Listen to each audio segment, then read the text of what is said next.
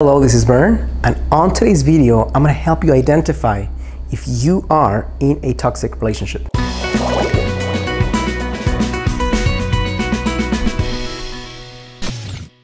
Hello, this is Bern. Welcome to another edition of BernMendez.com, a space where I share with ambitious, conscious, and heart-centered women how you can attract the man you want and enter the relationship you crave without the need for manipulation gimmicks or crazy and silly techniques. Now, I have lots of conversations with women who are in the middle of a very painful relationship, and many of those are toxic in nature. And a toxic relationship is one that requires for you to exit the relationship for the most part to be able to move forward with your life and get what you want, which is not just the self-worth and the identity of being someone of value, but also a man who loves you, understands you, respects you, and helps you shine more powerfully, which is there for your taking, but sometimes the price to pay is exiting something that's not serving you.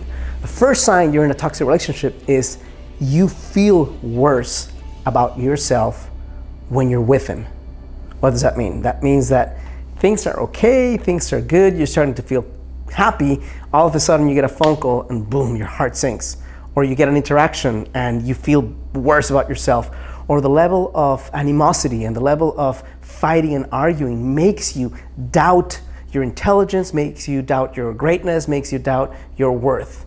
In other words, 1 + 1 should equal 2, but in this case, 1 + 1 equals -2. Okay, so number 2, you have given up connecting with human beings you care about and you love and people who add value to your life because he doesn't like them. He judges them. He thinks they're silly, or he thinks they're something other than great, and starts putting pressure on you to not connect with them. Or if you do connect with them, he lets you have it, meaning he's resentful, he is rude, he is mean, he is passive aggressive, to the point where the decision you often make is, instead of connecting with them, not connecting with them, not because you don't want to, but because you know that the price to pay is too high and you just can't take it emotionally. Number 3, your balance of good times versus bad times is off, and the intensity of good times and bad times is off. What does that mean? That means that you spend a lot of time having arguments and fights and feeling bad about your life in relationship to the times you feel great, the times you feel empowered, the times you feel happy, radiant, and excited. And if you think about it, the moments of extreme pain with this human being are super deep, and the moments of extreme pleasure are not as deep as the moments of deep pain.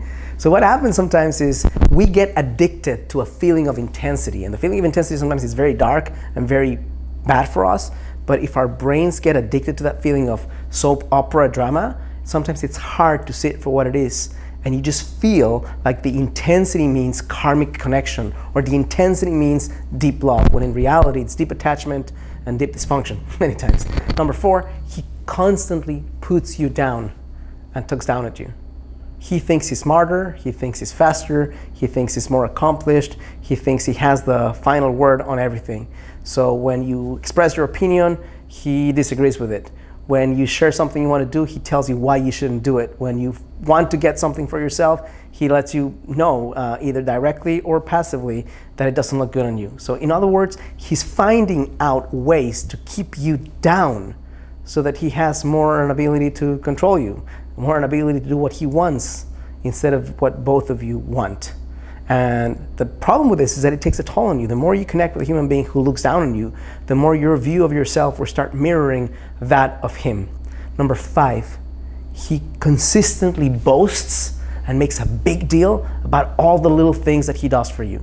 You might do maybe more things than he does for you, but the few things he does for you, he's pushing them on you constantly. He's telling you, he's telling other people, he's reminding you, he's guilting you into doing what he wants because he's done a few things for you.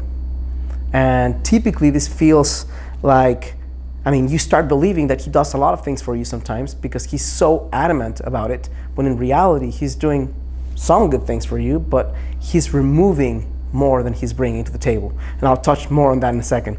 Number 6, he likes to laugh and make fun of you. So he makes jokes at your expense, whether it's with his friends or just in your, I mean, there's something about bantering with each other, but when he constantly makes jokes that make you feel less than, that make you feel either less intelligent or less beautiful or less fit or less awesome.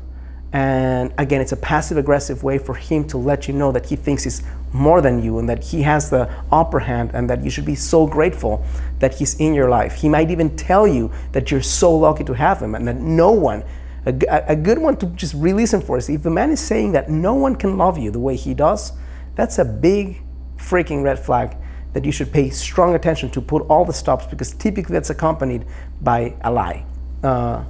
Last one is, I mean, there's more, but here's the last one I'll share with you for right now. He has a different set of rules for himself, for his fitness, for his ethics, for his morals, for his monogamy than he does for you. And typically those rules are way more lax for him than they are for you. He judges your body much harsher than he judges his body. He judges your income and your ability to do certain things way stronger than he's able to see that in himself. He's looking for what's wrong more than what's right. He's looking for ways to let you know how you should improve instead of sharing what he's grateful for in you. Now, here's the kicker.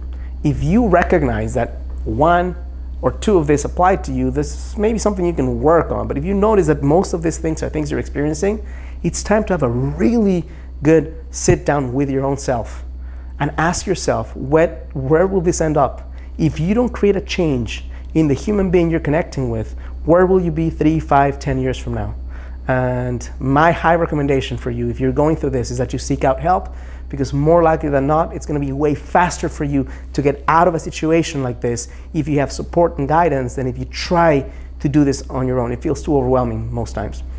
Now, if you feel this is helpful, useful, and insightful, and you'd like to understand what is possible and how you could step into the best relationship of your life, I've created a video training for you. All you have to do is go to the first link on the description of this video, click on it, enter your name and email, and you'll be immediately taken to that free training right now. If you like this video, please click like, thumbs up, subscribe to my channel by hitting the little bell. You'll be notified of new episodes as they come out. Man, if you know someone who needs this, just share it with them.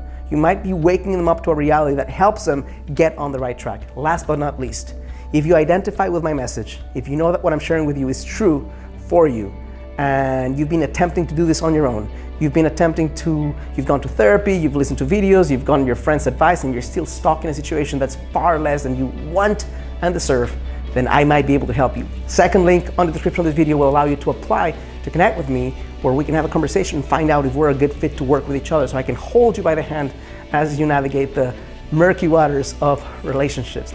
Thank you so much for connecting with me, and as always, I challenge you to live a full and a conscious life.